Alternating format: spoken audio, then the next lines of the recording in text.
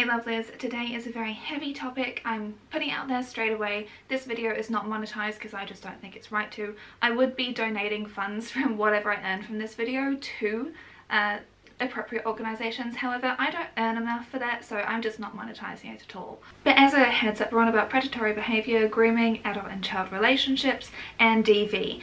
So I just want you to be prepared, and I will of course have resources listed down below for you, and do not worry, next week the video will be a lot fluffier and a lot lighter. This has just been weighing on my chest a lot, and so I have to make this video, I have to get this out because I've been very concerned with things that I've been seeing. Now, it is no secret on this channel, I defend people, I give people a very holistic view, and I try and actually humanize people that have been victims of bad men in their lives or bad people around them and systems around them. Like, that's what my entire Tragic Icon series is about, and that started off with Priscilla Presley. Now, we are just about to get Baz Luhrmann's movie about Elvis and his life, and we know that Priscilla has signed off on this, and we know that there's already been a screening to Elvis's family, and they were crying and they said that it was so heartfelt and all of that good stuff. But obviously in my Priscilla video I was pointing out the very problematic things that happened to her, because the video was about her, not about Elvis but about her.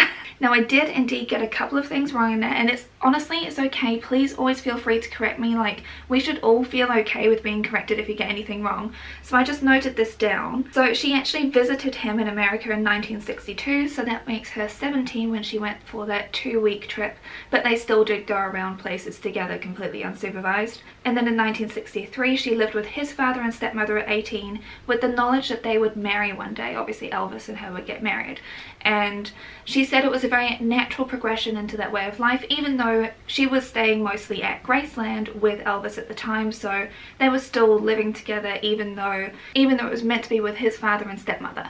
And that's it. That's what I got wrong, and like I said, I'm okay to be corrected, but that's what I got wrong. But everything else in that video is still true. Like, the thing still happened. He was 24 and she was 14 when they first met. Now, if you watch that video all the way through, you will know that Priscilla does have this deep love and affection for Elvis. But you also need to know that he started taking her out on dates when she was 14 years old and he was 24.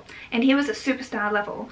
So in today's context, that would be very similar to, say, if Harry Styles plucked one singular 14-year-old out of a literal sea of people that were gagging to be with him, or Justin Bieber back in the day.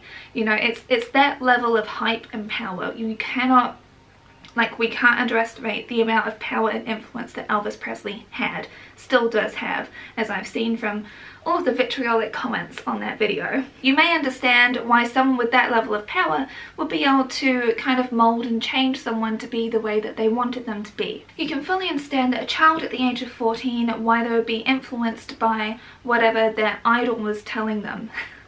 You know, you can kind of understand why they'd want to change to be what that person wanted them to be, right? They're much more moldable at a young age, which is something that Elvis himself actually pointed out. Whilst I do understand that Elvis had a very hard life himself, at the same time we can't go really making those sorts of excuses when it comes to what actually went down. And the whole point of that video was to platform Priscilla and see things from her perspective and share her perspective, but people still can't cope with that, and that is one of the worst things when it comes to stan culture, which we are seeing actually in live action today. I also just have to stress here how intimidating and scary it would have been for Priscilla to even come forward to begin with against literally the king, Elvis Presley, who so many people loved and held up on this ridiculously high pedestal and still do.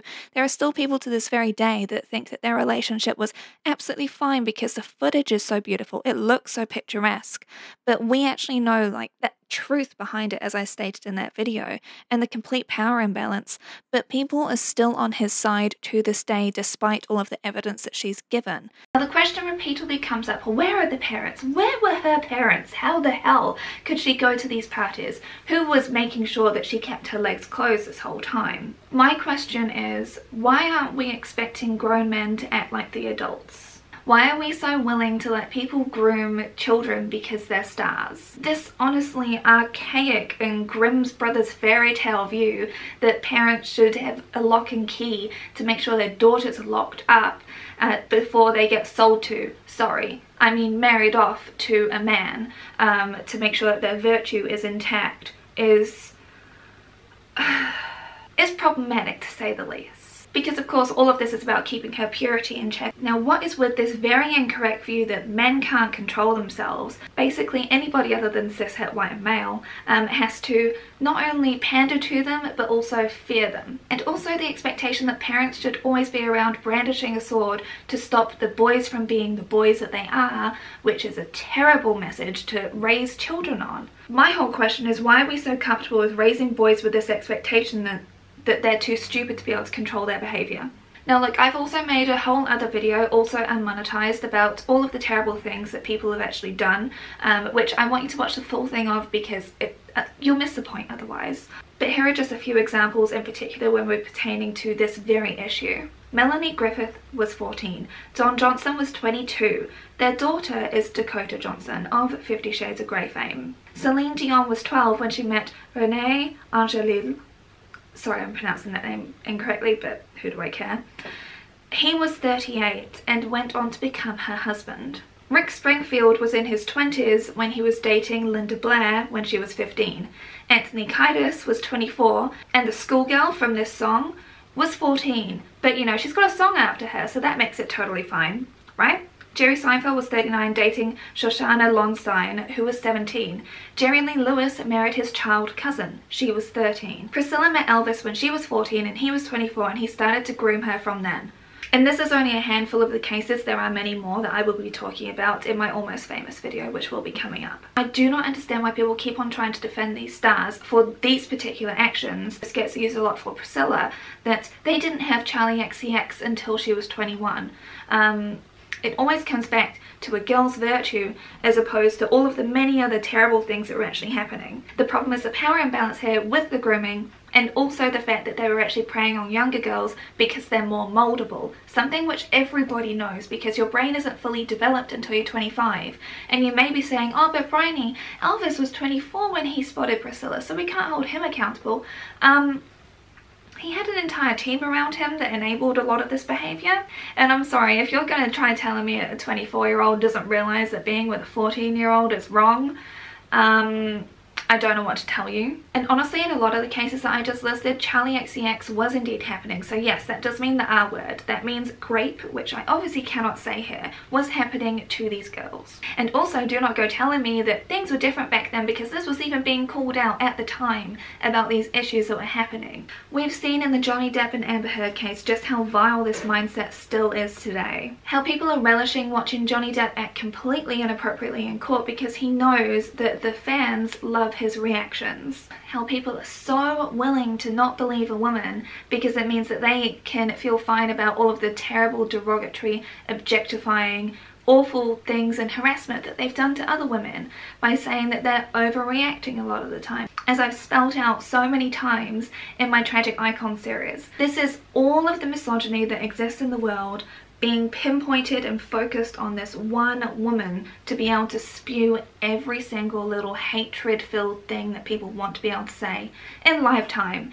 And you've got these body language experts, which is not a thing, by the way, picking apart everything while she is literally having to relive actual traumatic events that happened in her life, including SA, where none of the protective measures are actually in place for her, and this is being broadcast live for your entertainment. I'm on about the public mudslinging and the issues around that. Because you know who's seeing this is all of the victims ever, and they're also seeing how misogynistic the entire country in America is getting, and globally. The rise of it is very scary, which is exactly why I'm making this video. Please watch this video from Princess Weeks and this video from Legion Miller. I will have them both linked in the description box for you down below. A victim who comes forward today is typically treated really badly, is not believed, or is threatened. And of course that's even if they come forward at all. And you know what? If something happens in a workplace, it's actually the victim who gets penalised more than the perpetrator. Because the thing is that the victim cannot talk about it afterwards. And if the people are powerful enough, they can stop you from being able to get a job. And this doesn't just happen with stars, like what happened with Harvey Weinstein and his awful impact. This happens to just regular, everyday people just like you and me.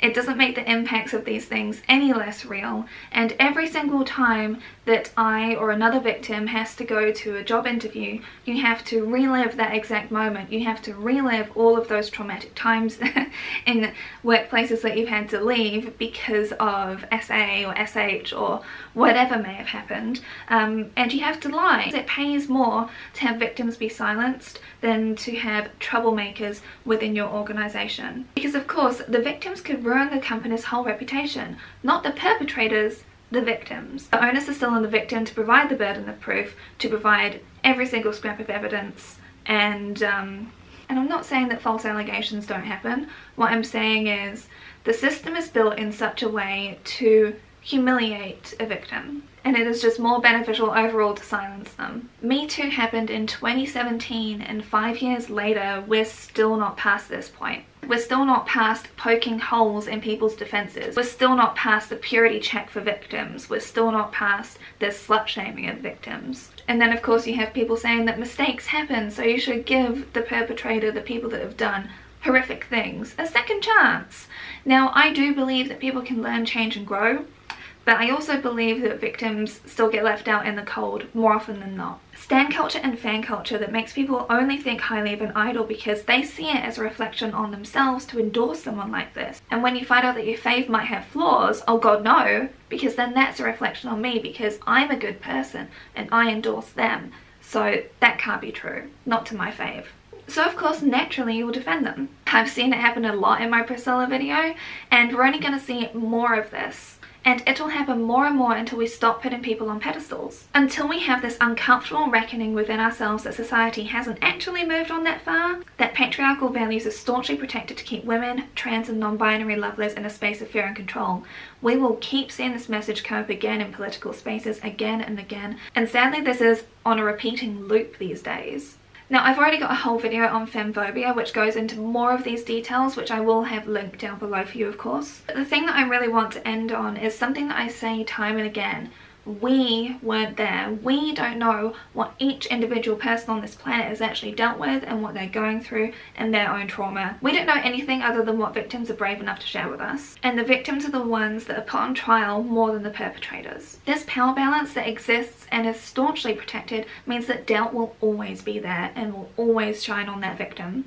I do worry a lot about meme culture and how people are trying to get their 15 seconds of fame on TikTok or whatever by memeing every possible thing that is going on about not just this case, but so many things that are actually happening in people's lives, like actual traumatic events, by making it into entertainment and content instead of actually just pausing to think like, is this something that I should joke about? There is this mentality that everything can be a joke. Now look, I have used a lot of dark humour in my life to get through the terrible things that I've dealt with.